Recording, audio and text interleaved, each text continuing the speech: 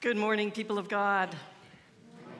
Welcome to worship on this Lord's Day. It is the second Sunday of Advent. The manger scene is before us as it was last week as a symbol and a reminder that we are waiting for Jesus to come, that we are in a season of looking and listening and being ready to meet Jesus when he comes to that place. In our lessons this morning, we learned that the manger that is empty and waiting for Jesus is in Bethlehem, and we'll reflect on that in our worship and in the sermon today. I want to say a word of welcome to those who are with us online this morning. May our time together be a blessing.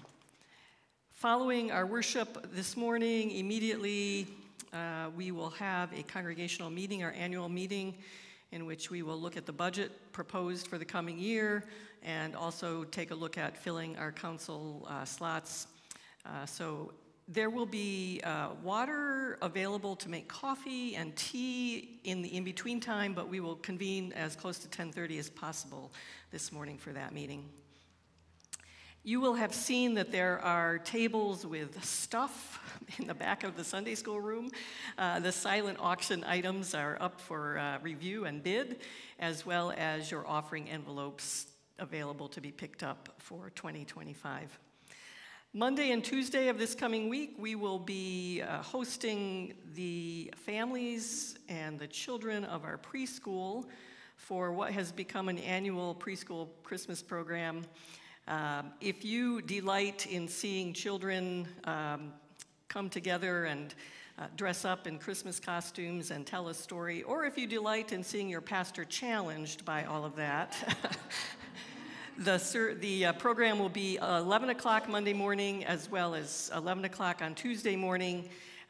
It's a good opportunity, again, to be greeters, to provide hospitality to our preschool families who will be coming together for that event. We begin our worship this morning with the Advent call to worship. We pray and sing our longing for Jesus to come. Please stand as you are able and let us worship.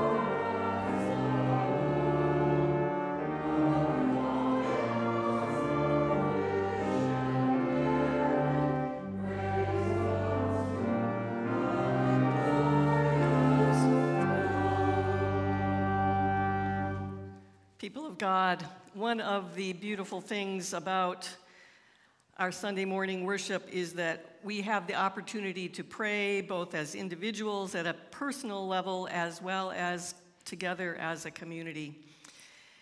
Our time of the prayer of confession involves both that personal dimension and the communal dimension. We close our eyes, we bow our heads, we exchange private words with our Creator, and we also pray out loud as a community, which allows us to right our relationship with God and with one another.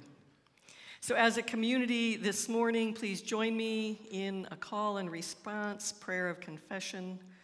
Join me in speaking the truth of our lives and in practicing grace. Let us pray. Gracious God, we are weary. For weary bodies that ache and cry out, we pray. Forgive us for pushing ourselves too hard. Remind us that we deserve Sabbath rest. For weary minds that feel overwhelmed and saturated with news, we pray. Forgive us for creating so many distractions. Remind us that in the quiet, we can hear you. For weary hearts that long to feel the joy of this season, we pray. Forgive us for being impatient with ourselves. Remind us that healing takes time and that joy and grief can coexist.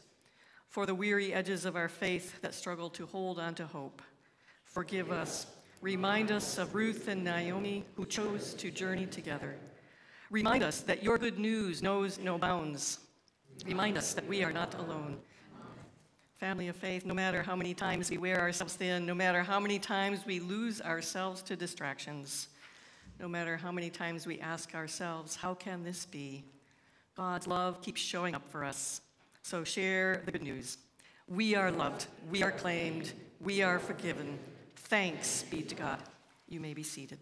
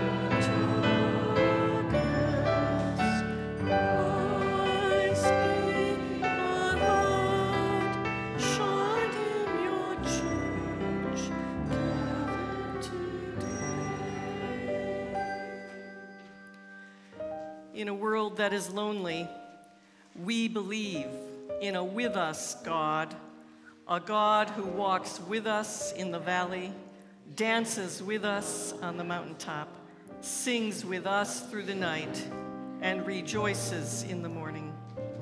In a world of noise and confusion, Emmanuel, God with us, means I am not alone.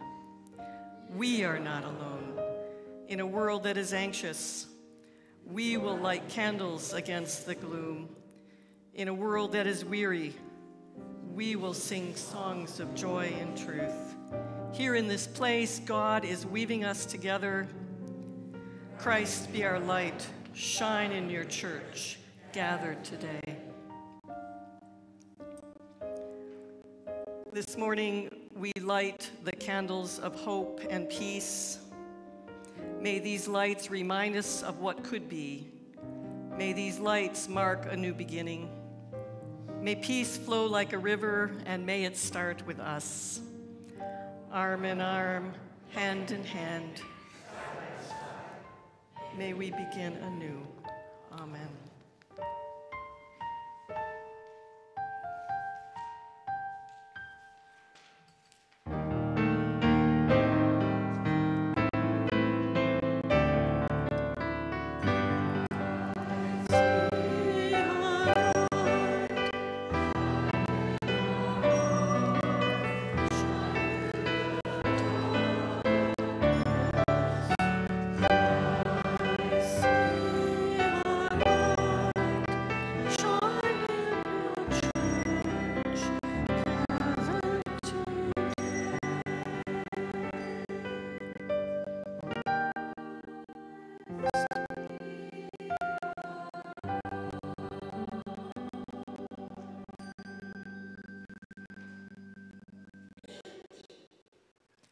Let us pray. Holy God, The words of this world whip around us like a mighty wind. We are caught up in news reports, in text messages, in emails and notifications. We are drowning in updates from the media, caught off guard by the constant hum of it all. But here on this Advent morning, we remember you too are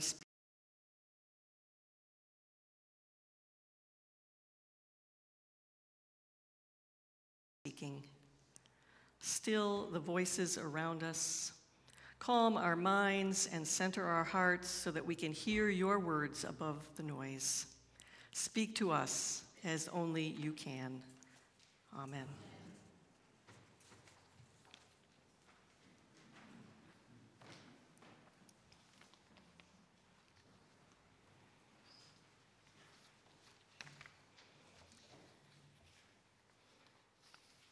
The first reading for the second Sunday of Advent is the first book of Ruth.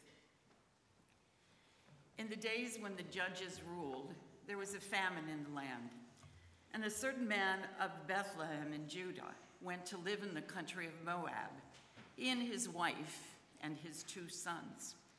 The name of the man was Elimelech, and the name of his wife Naomi, and the names of his 2 sons were Mahlon and Chilion. They were Ephrathites from Bethlehem in Judah. They went into the country of Moab and remained there. But Elimelech, the husband of Naomi, died, and she was left with her 2 sons. These took Moabite wives. The name of the one was Orpah, and the name of the other Ruth. When they had lived there about 10 years, both Mahlon and Chilion also died, so that the woman was left without her 2 sons and her husband. Then she started to return with her daughters-in-law from the country of Moab, for she had heard in the country of Moab that the Lord had considered his people and given them food. So she set out from the place where she had been living, she and her 2 daughters-in-law, and they went on their way to go back to the land of Judah.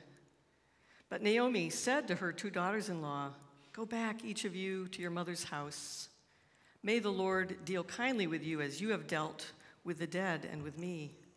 The Lord grant that you may find security, each of you, in the house of your husband." Then she kissed them, and they wept out loud. They said to her, "No, we will return with you to your people." But Naomi said, "Turn back, my daughters. Why will you go with me? Do I still have sons in my womb that they may become your husbands? Turn back, my daughters, go your way, for I am too old to have a husband. Even if I thought there was hope for me, even if I should have a husband tonight and bear sons, would you then wait until they were grown? Would you then refrain from marrying? No, my daughters, it has been far more bitter for me than for you, because the hand of the Lord has turned against me." Then they wept aloud again. Orpah kissed her mother-in-law goodbye, but Ruth clung to her. So she said, "Look, your sister-in-law has gone back to her people and to her gods. Return after your sister-in-law." But Ruth said, "Do not press me to leave you, to turn back from following you. Where you go, I will go. Where you lodge, I will lodge. Your people shall be my people, and your God my God. Where you die, I will die, and there will I be buried. May the Lord do thus to me, and more as well, if even death parts me from you." When Naomi saw that she was determined to go with her, she said no more to her. So the 2 of them went on until they came to Bethlehem. When they came to Bethlehem, the whole town was stirred because of them. And the women said, "Is this Naomi?" She said to them, "Call me no longer Naomi, call me Mara, for the Almighty has dealt bitterly with me. I went away full, but the Lord has brought me back empty. Why call me Naomi when the Lord has dealt harshly with me and the Almighty has brought calamity upon me?" So Naomi returned together with Ruth the Moabite, her daughter-in-law, who came back with her from the country of Moab. They came to Bethlehem at the beginning of the barley harvest. Word of God, word of life. Thanks be to God.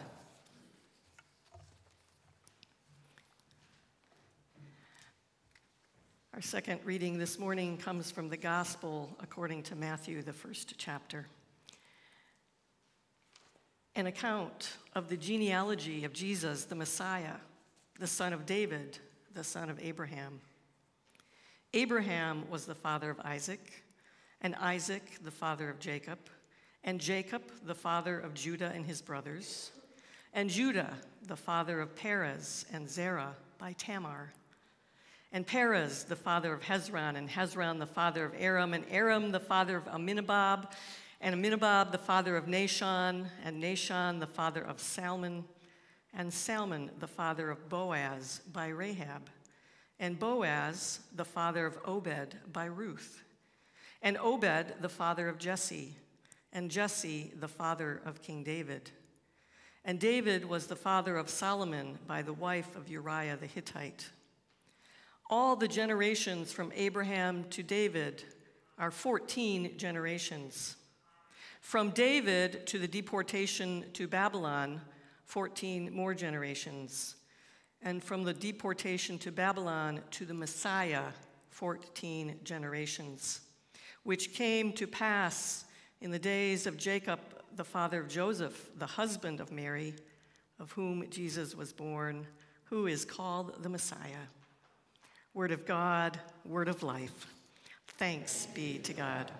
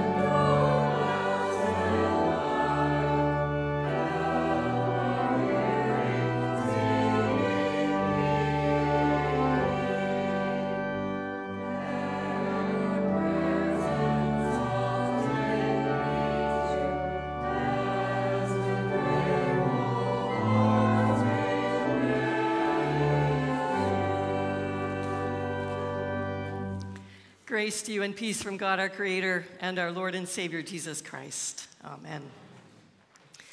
Out of the four Gospels in the New Testament introducing us to the life, death, and resurrection of Jesus, only Matthew sees fit to open his story with a genealogy. Now, genealogy and the tracing of family roots is a popular pursuit these days. Not to mention a lucrative business for Ancestry.com and similar companies. But still, in reading Matthew, it is tempting to skip over the genealogy because a long, dry list of names is not particularly compelling. For Matthew, however, God is in the details. And his genealogy tells us a number of important things about Jesus and his place in God's plan. In beginning his story with a genealogy, Matthew is letting us know that Jesus' story is more than the story of one man. Matthew's list of names reminds us that although Jesus came into the world in a specific time and place, he was formed and shaped by the stories and the experiences of his ancestors, as we are all shaped and formed by those who have gone before us. In the genealogy, we see that Jesus' story is part of a bigger story, the story of God's people from generation to generation, the story of God at work in history, redeeming, restoring, reconciling a people. In the first line of his genealogy, Matthew identifies Jesus as the son of David and the son of Abraham. Matthew is tipping his hand here, letting us know that the ancient promises made first to Abraham and then later to David are about to be fulfilled in new and surprising ways. Jesus is the Messiah, the chosen one in the line of King David of Israel, and he is the son promised of Abraham, through whom all nations will be blessed. With this identity as Messiah in the line of David and Abraham, Jesus will be a shepherd king for all people, and in him a new Israel will come to be. Matthew's genealogy uses a traditional patrilineal pattern of tracing a family's history through the father's line. Significantly, though, Matthew breaks that pattern, father to father, to include 4 women, with Mary, of whom Jesus was born. These women make for interesting branches on the family tree. There's Tamar, who was a Canaanite woman treated unjustly by her father-in-law, who resorts to desperate action. Rahab was also a Canaanite and a prostitute who protected Israelite spies in Jericho. Ruth the Moabite, we met her in our first reading. And Bathsheba, not named but identified in the genealogy as the wife of Uriah the Hittite and subject of David's adulterous lust. In Matthew's day, including any woman in a genealogy would have been unusual, and including these particular women is even more of a surprise, given their status as outsiders with questionable backgrounds. And yet, there they are, unlikely and unexpected participants in God's saving story. Today, we are lifting up the story of Ruth, who is the great-grandmother of King David. The book of Ruth is a short 4-chapter narrative set in the days of the judges. You can go home and read it, it's that short. This morning, we heard the entirety of chapter 1, and the last line bears repeating. This line is telling for those with ears to hear. It says, Naomi and Ruth came to Bethlehem at the beginning of the barley harvest. It turns out that significant things happen in the little town of Bethlehem. Now, Bethlehem was, in fact, a common, ordinary town, but it was a place of destination and hope for 2 women who had known grief and heartache.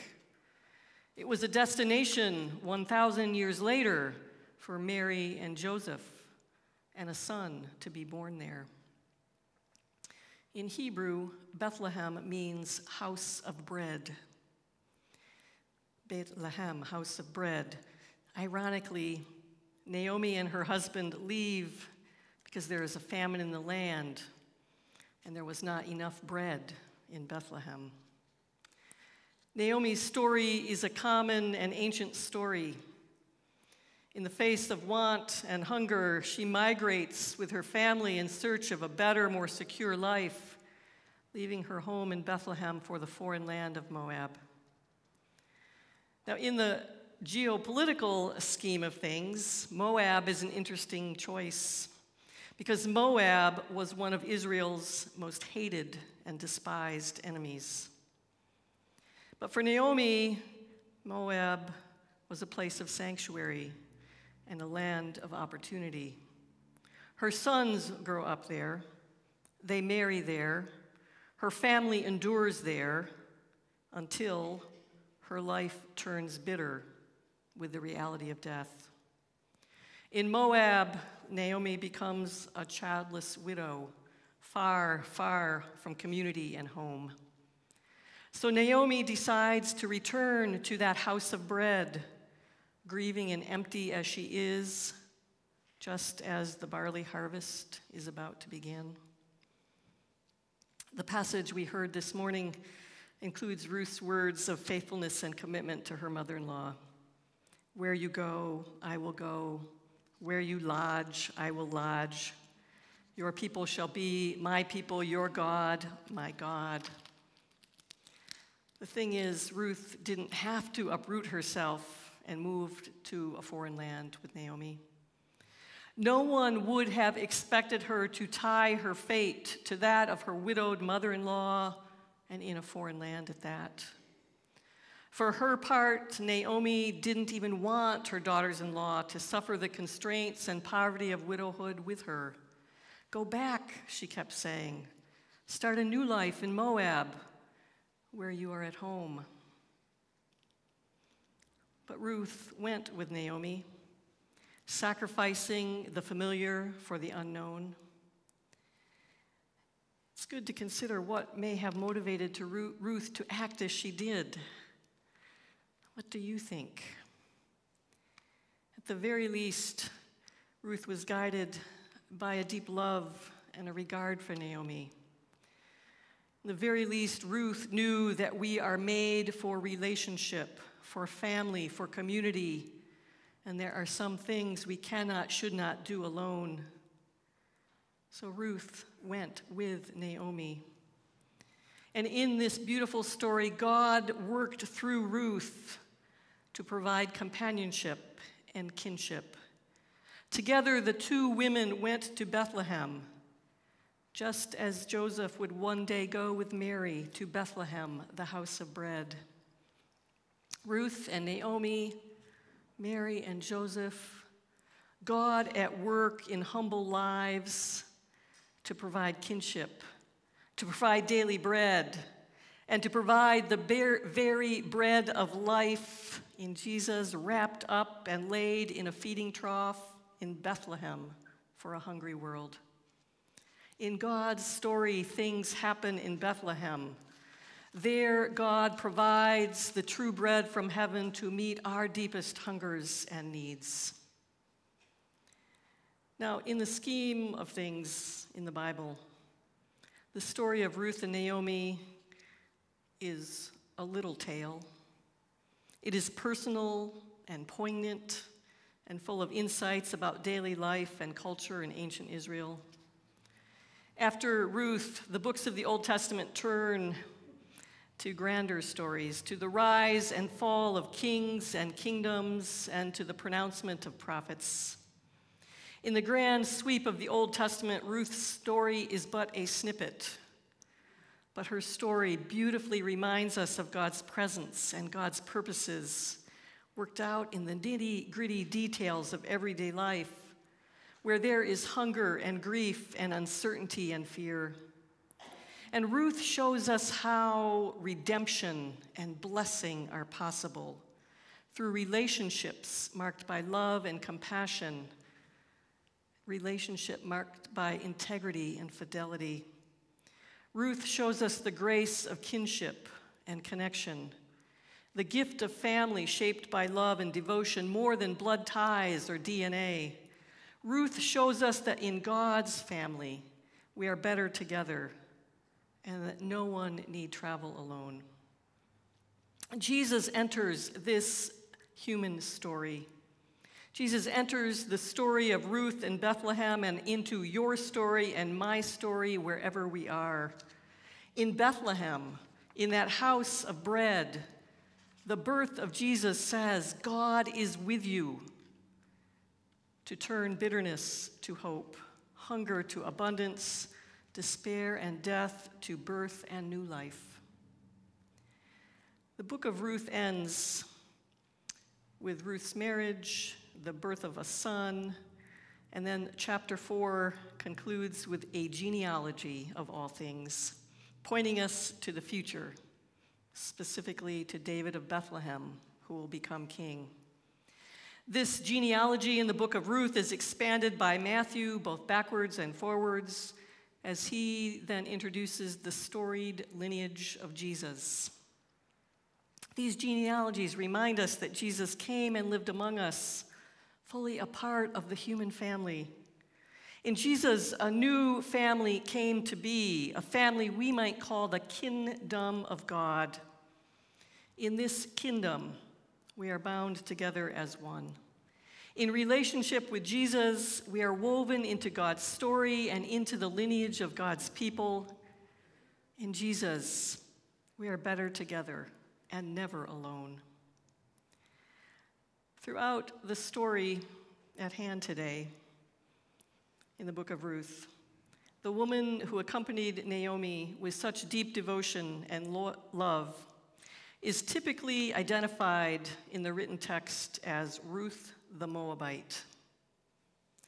Lest we forget, King David's great-grandmother was a foreigner, a Gentile from a people despised as the enemy.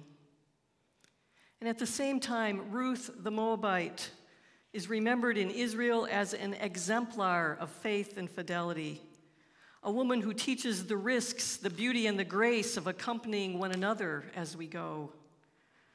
Ruth's unlikely inclusion in the family of God is powerful testimony to the wideness of God's mercy, a mercy shown not just to some people, but to all people, even those we might be tempted to dismiss or judge as unworthy. Jesus was born into the lineage of women like Ruth and Tamar and Rahab, unlikely characters, which means he was born into a family marked by the wideness of God's mercy.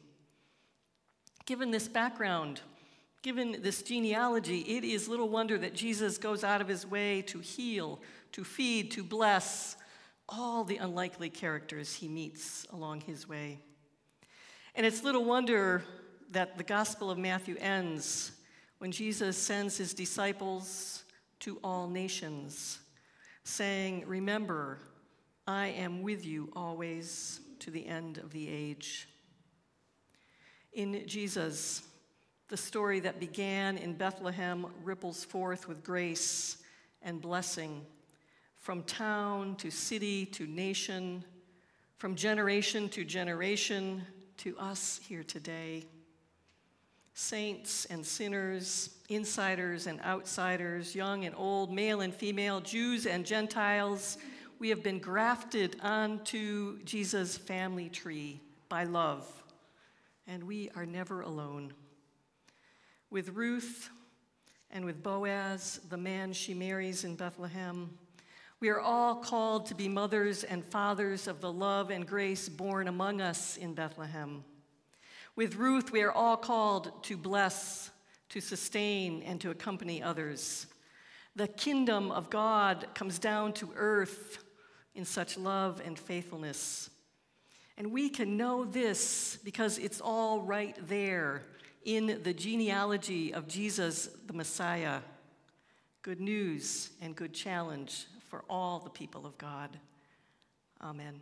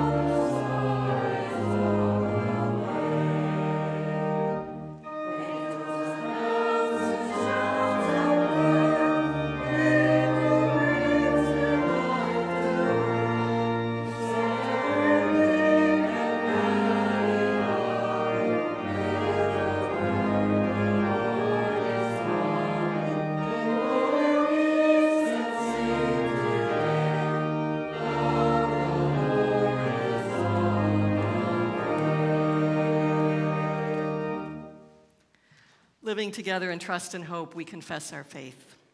I believe in God, the Father Almighty, creator of heaven and earth. I believe in Jesus Christ, God's only Son, our Lord, who was conceived by the Holy Spirit, born of the Virgin Mary, suffered under Pontius Pilate, was crucified, died, and was buried. He descended to the dead. On the third day he rose again. He ascended into heaven. He is seated at the right hand of the Father, and he will come to judge the living and the dead. I believe in the Holy Spirit, the Holy Catholic Church, the communion of saints, the forgiveness of sins, the resurrection of the body, and the life everlasting. Amen. As we prepare for Emmanuel, God with us, let us pray for all people and places that long for God's presence, responding, Lord, in your mercy, receive our prayer. Gracious God, in Jesus, born in Bethlehem, you show us the face of your compassion, and in him we live in the light of your love. Help us to hold fast to the promise that nothing can separate us from your love, and we are not alone. Give us the grace to love ourselves and one another as you love us. Inspire us by your Spirit to be a community of welcome and belonging, a community overflowing with your love. Lord, in your mercy, hear prayer. Prizing God, thank you for stories from your word that teach and challenge and inspire us in faith. As Naomi needed Ruth and Mary needed Joseph, we know that we cannot journey alone. So for all who walk alongside us, we give you thanks. And we remember those who feel left out or left behind, those who are lonely, estranged, lost in any way. We pray for those who doubt their worthiness and for all who are afraid because they've been hurt before. Shine the light of your love on these ones, O God, and remind us that with you we are not alone. Lord, in your mercy, receive our prayer. Ruling God, teach the nations your ways. Empower us to transform our swords into plowshares, our spears into pruning hooks, our weapons of death and destruction into the tools we need to cultivate peace and feed a hungry world. We pray for peace in the Middle East and Ukraine. We pray for daily bread and for the safe delivery of food aid in Gaza and Sudan. Lord, in your mercy, receive our prayer. Rescuing God, shine the light of your love on those we know who are standing in the need of prayer this day. Heal all who are suffering, those on our prayer list, and others we name aloud and in our hearts before you now. Gary, those seeking employment. Provide comfort and strength, nurture and wholeness. Lord, in your mercy, receive our prayer. Gracious God, fill this congregation with your presence. We pray that the transforming power of your love will shine in us and through us. We ask that you would bless the preschool at Zion with wisdom and joy, and bless our coming together this week as we share the story of Jesus. Lord, in your mercy, receive our prayer. Savior of the nations, come. Receive these prayers and the pleas of our hearts. And we ask this in the name of Jesus Christ. Amen. May the peace of the Lord be with you always. Let us share a word and a sign of peace with one another.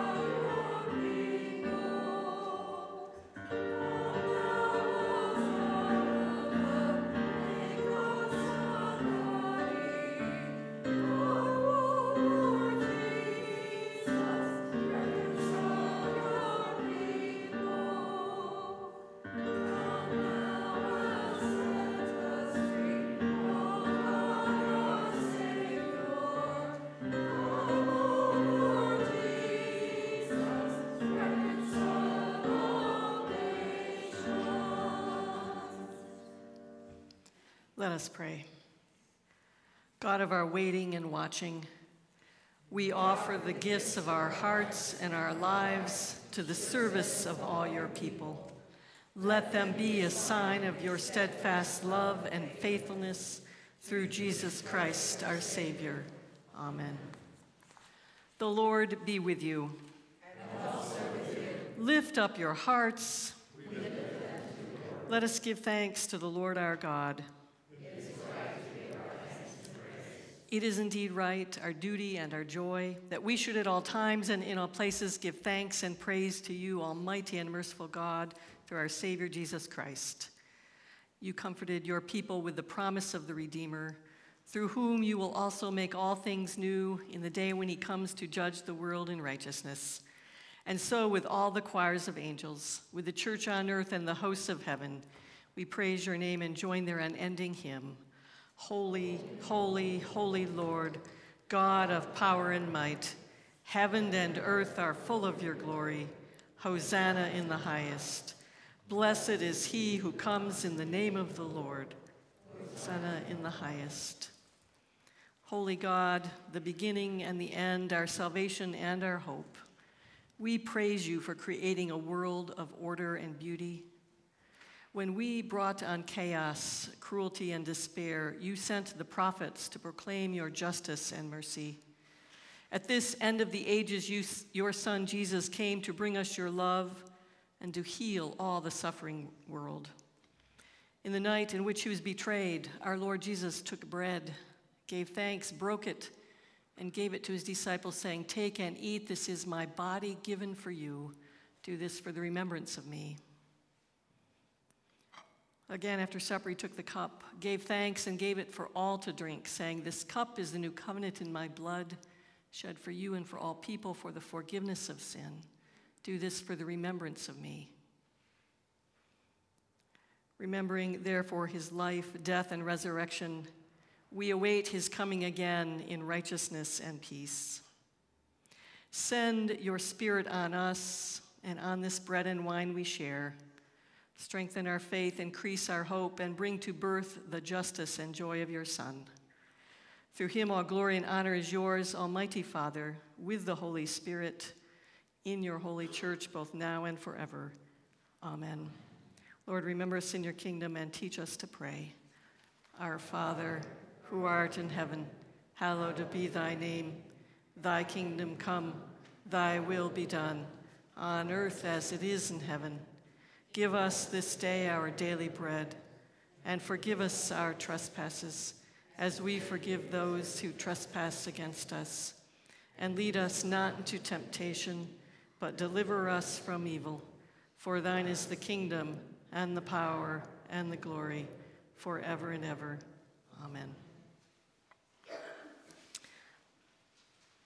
Bread broken, wine poured out, the gifts of God freely given for the people of God.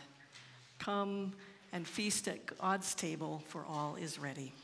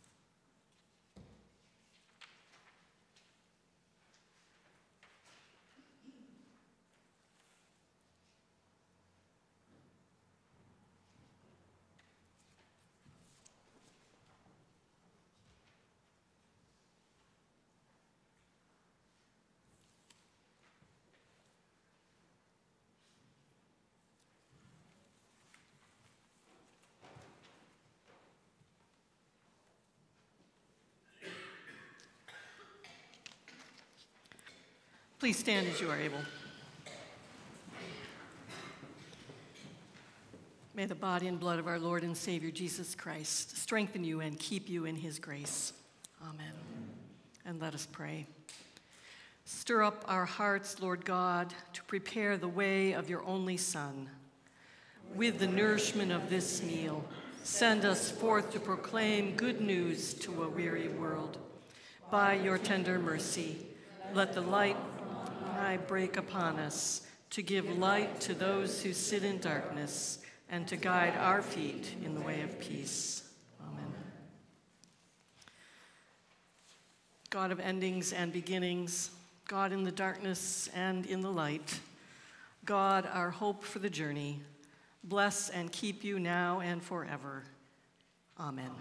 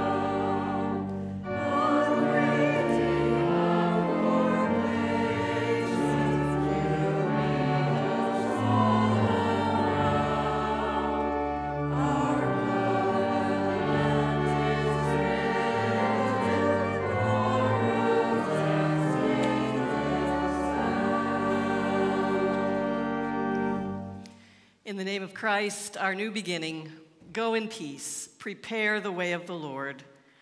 Thanks be to God.